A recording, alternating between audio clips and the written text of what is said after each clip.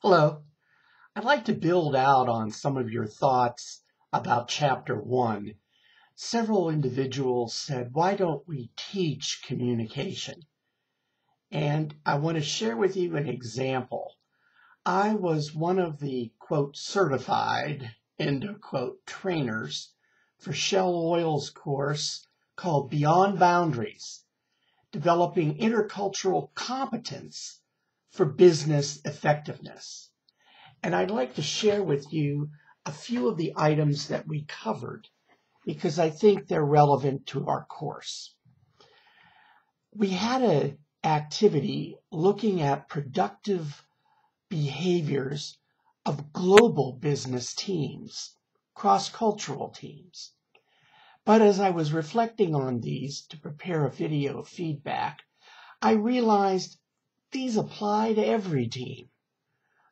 So there are 7 major findings of a 9-month study of 12 global business teams representing 56 people came to 7 big overall conclusions around productivity, meetings, communication, I have to flip my notes, writing, and differences and disagreements. First, the most productive teams communicated more in informal, social ways. Everything was not reduced to an email.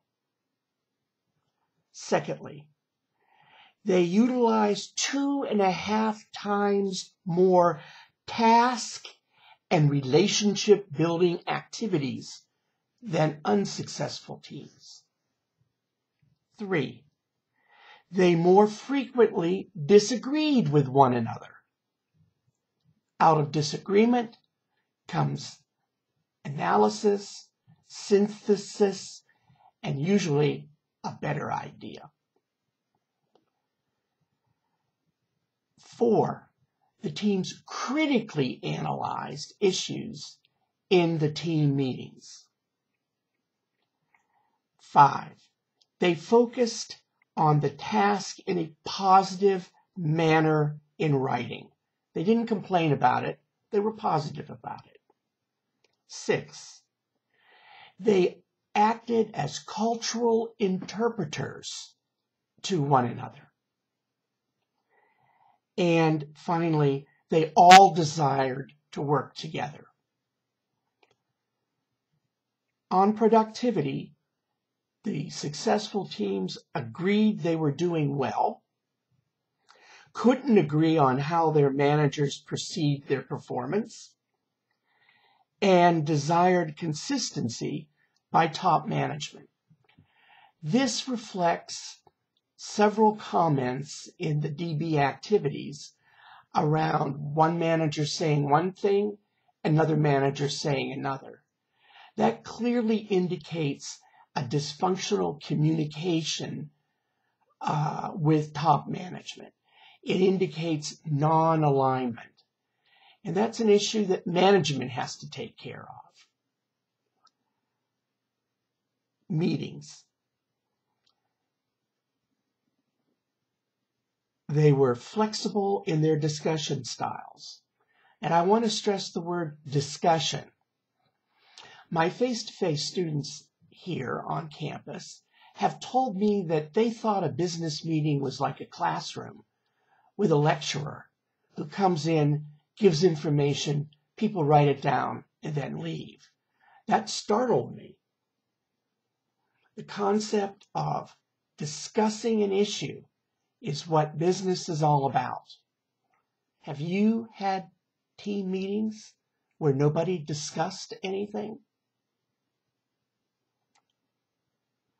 Another interesting aspect of these successful teams is they actually rotated the leadership of the team meetings. Now, I've never experienced that. But as I reflected, I thought, man, that's not such a bad idea. Different people, different ways of doing things, different ideas, different exposures.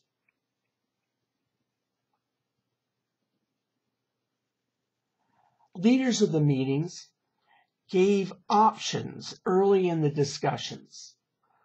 They took the role of contributing to the discussion, facilitating the discussion, structuring the process, and creating an atmosphere of mutual support. In other words, they just didn't yak away during the entire meeting. They acted more in the facilitator role. Have you had that experience? How'd you feel when the leader was facilitating and not dictating?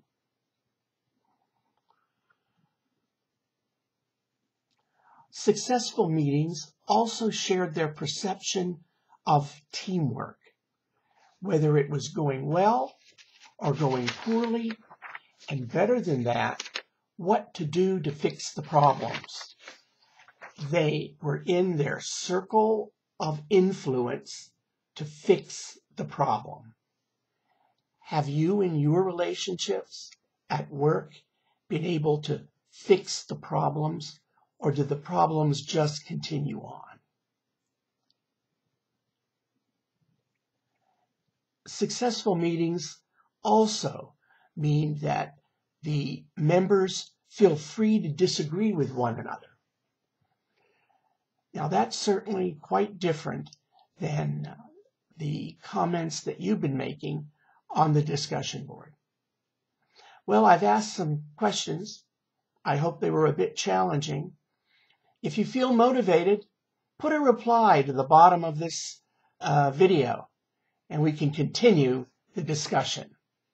Thank you.